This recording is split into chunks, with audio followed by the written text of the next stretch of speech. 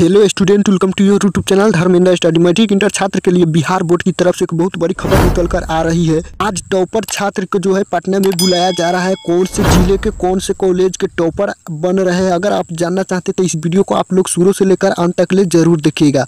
Video को सबसे पहले लाइक कर दीजिए, ज़्यादा से ज़्यादा हो सके इस वीडियो को शेयर कर दीजिए अपने दोस्तों के पास। अगर आप इस चैनल पर नए हो, अभी तक इस चैनल को सब्सक्राइब नहीं किए हो, तो इसी वीडियो के नीचे रेड कलर का सब्सक्राइब बटन दिख रहा है, उस पर आप क्लिक कर दीजिए। बगल में बेल घंटी आ जाएगा, उसको आप ऑल पर सेलेक्ट कर लीजिए। बिहार बोर्ड की पल पल की खबर सबसे पहले आपके पास पहुंचता रहेगा, आप देख सकेंगे।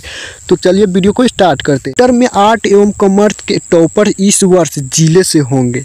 कौन से जिले के यहाँ पर हम लोग देख लेते हैं। बोर्ड ने इंटरव्यू के लिए 2 परीक्षार्थियों को बुलाया। में इस वर्ष आर्ट एवं कॉमर्स के टॉपर मुजफ्फरपुर जिले से हो सकते हैं।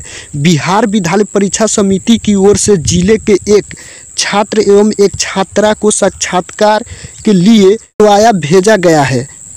छात्र RDS कॉलेज का और एक छात्र जो है MDM कॉलेज की है। मामले को लेकर बोर्ड की ओर से DO को जानकारी दी गई है। इस आधार पर दोनों कॉलेजों को सूचना दे दी गई है। बोर्ड की ओर से दी गई जानकारी में दोनों स्टूडेंट को व्यू के लिए सोमवार को पटना में बुलाया गया है।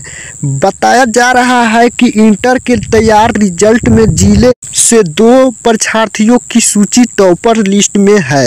यहाँ पर आप जान सकते हैं कि इंटर का रिजल्ट जो है तैयार हो गया है। आप लोगों को 4-5 दिन के अंदर में जो है आप लोगों को इंटर का रिजल्ट देखने को मिल जाएगा। यहाँ पर बताया गया, देखते हुए बोर्ड ने वेरिफिकेशन के लिए उन्हें बुलाया है। टॉपर्स घोटाला सामने आने के बाद बोर्ड ने टॉपरों को लेकर अपनी परिपाटी को बदल दिया है। इसमें टॉपर लिस्ट में नाम होने पर उन्हें एक्सपर्ट के समक्ष प्रस्तुत किया जाता है।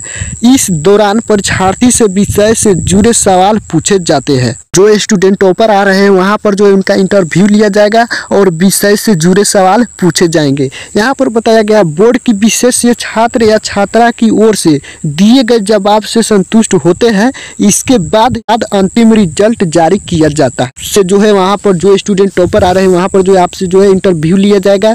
वहाँ पर जो है विषय से जुड़े सवाल आपसे पूछे जाते हैं, वहाँ पर जो है आप लोग बता देंगे। अंतिम रिजल्ट जारी किया जाएगा टॉपर में।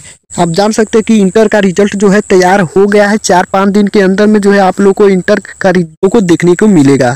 तो यहाँ पर जो वही बात करें मैट्रिक की, तो जो है अभी मैट्रिक की कॉपी का मूल्यांकन जो है अभी रोक लगा दी गई है। अभी मैट्रिक की कॉपी का मूल्यांकन नहीं हो रही है।